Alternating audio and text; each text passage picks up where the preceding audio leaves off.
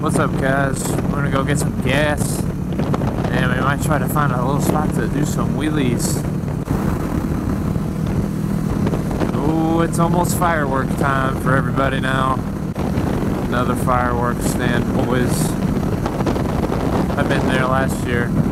He's got some crazy stuff in there, dude, believe it or not. You got these firecrackers that are about twice the freaking sound of a gunshot. They sound insane. Sound like a freaking bomb going off. They're pretty big. And it's a nice day. It's perfect. Perfect temperature. Nice and sunny. Look at the river out there. It's such a nice view. Pipe sounded gnarly up against that railing.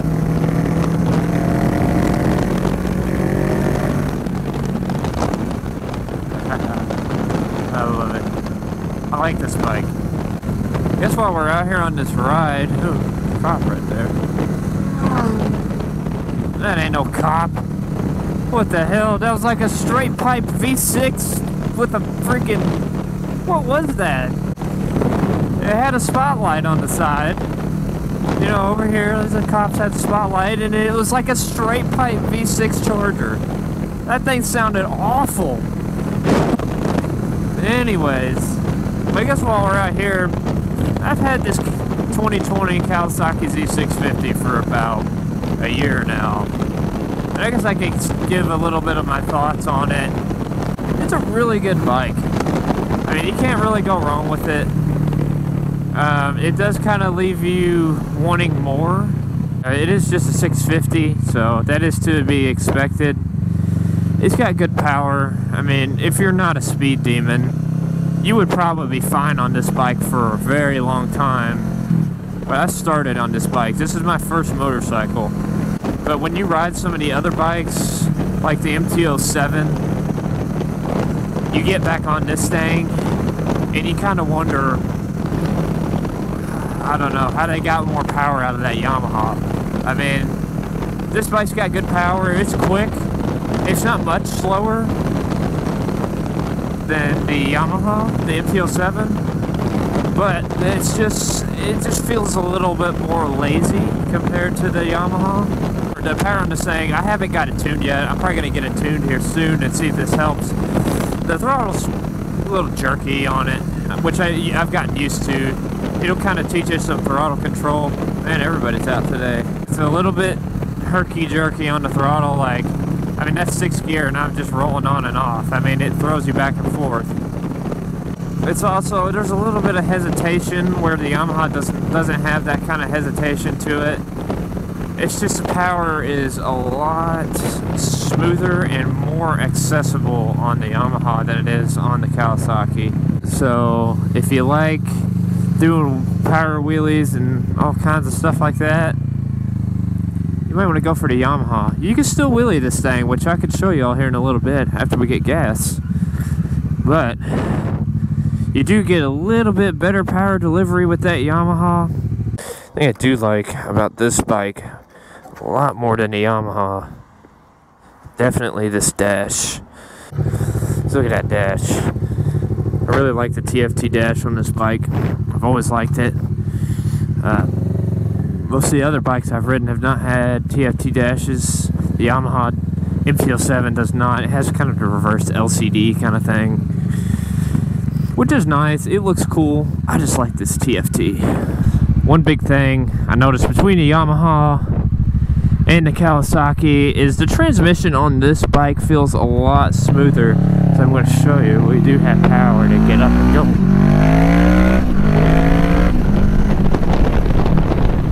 So you can definitely get up and out of the way with this bike very easily. It's got plenty of power for a beginner or an intermediate rider. The transmission's smooth.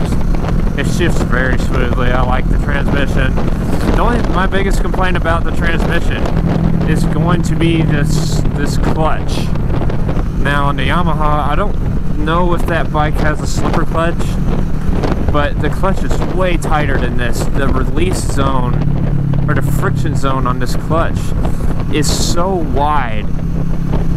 like, you can keep letting it out, it just keeps slipping until you let it all the way out. I'm not sure if it just needs to be adjusted, but it just does not catch quite as good on this bike. Very light. The tires that come on it, the Dunlops, I'm not a big fan of. I have the Michelin Road 6s on this bike, and it is night and day difference how much better these tires are than those Dunlops. These tires are amazing. I highly recommend getting some Michelin Road 6s or Road 5s or whatever you want to put on this bike. It changes it completely.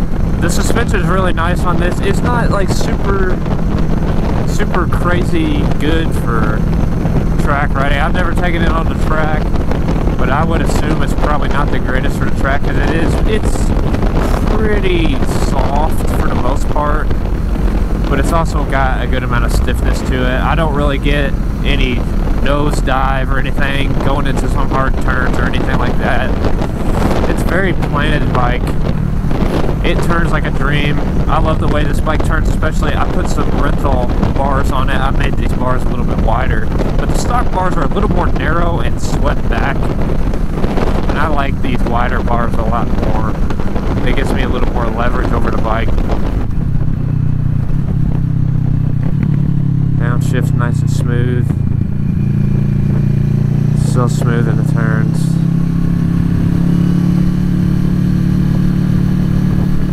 It just falls into place and she stays there. I'm gonna go this way.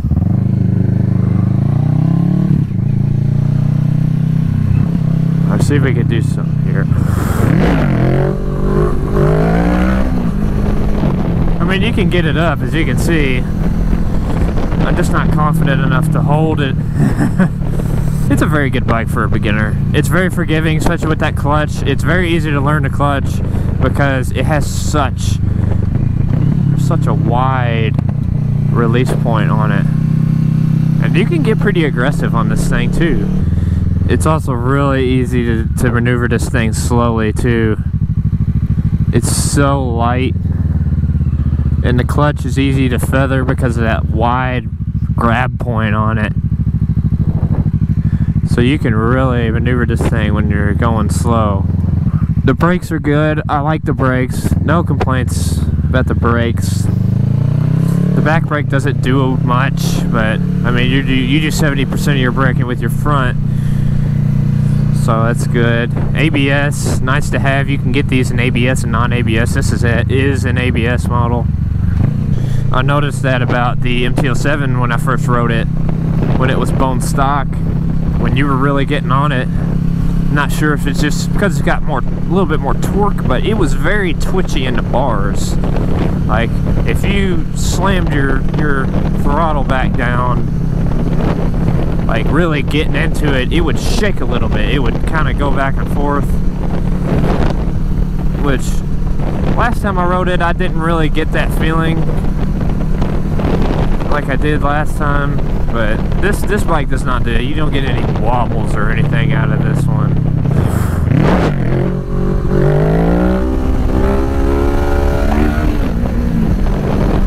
It gears out so fast. But you can get it up. You can definitely get it up and have a little fun with her. As far as the way you sit, I mean, you could tell this bike is kind of made for a shorter rider. Because your legs are pretty, I mean, I'm about 5'10", 5'11". My legs kind of tuck right up into the tank. If you were any taller, I wouldn't really think you'd be very comfy on this bike. I mean, my arms are pretty drooped down. Get a little turn action in here. I don't think I'm going to go over there today.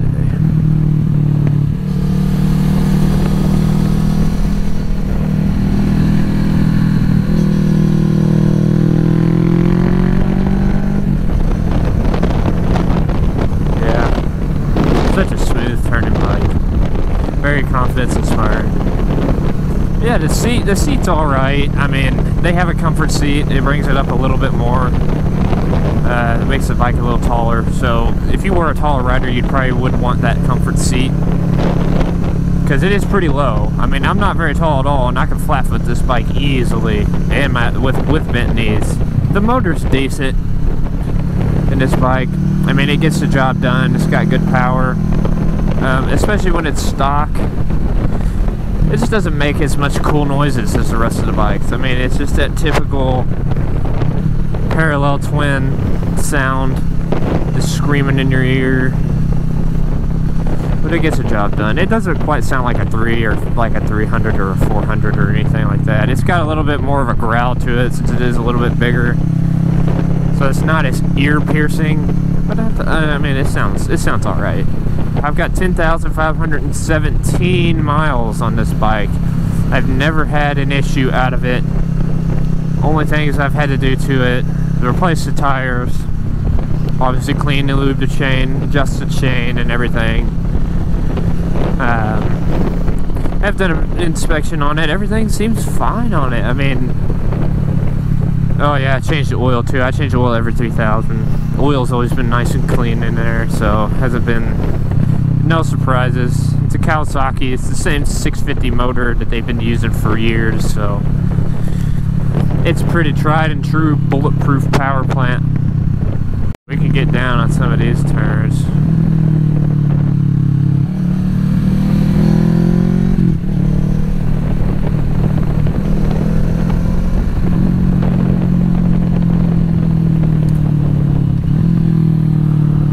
Alright, nobody coming.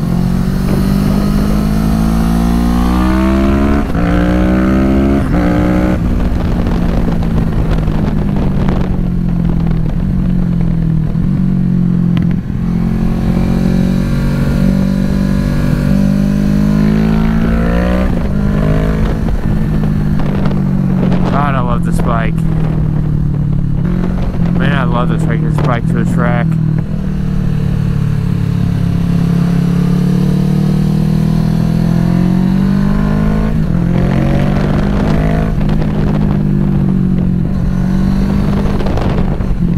Man, you can just whip this bike.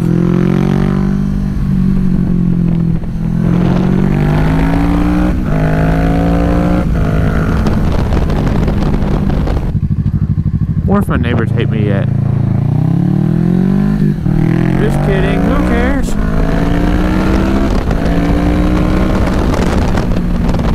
Man, you can really just get on this thing.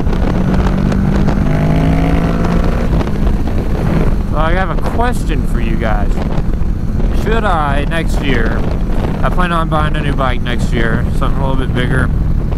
Should I keep this and do like a stunt bike build with it, or should I just sell it and then go with like a supermoto or something? I think a stunt bike build would be pretty cool. People stunt these sometimes. It is not a bad bike by any means. I absolutely love my Z650. Just think, this thing probably, in my opinion, I think it's probably the best looking. I am biased still. I love the headlight and the angular styling of it. It sounds alright.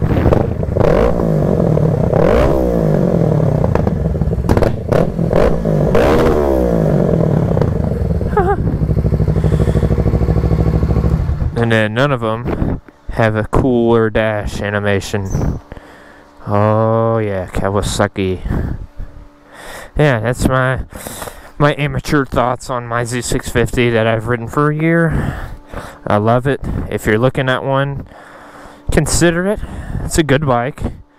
You won't really be hung out to dry by your friends who bought the MTL7. You can still have a lot of fun. There's a lot of things you can do to it.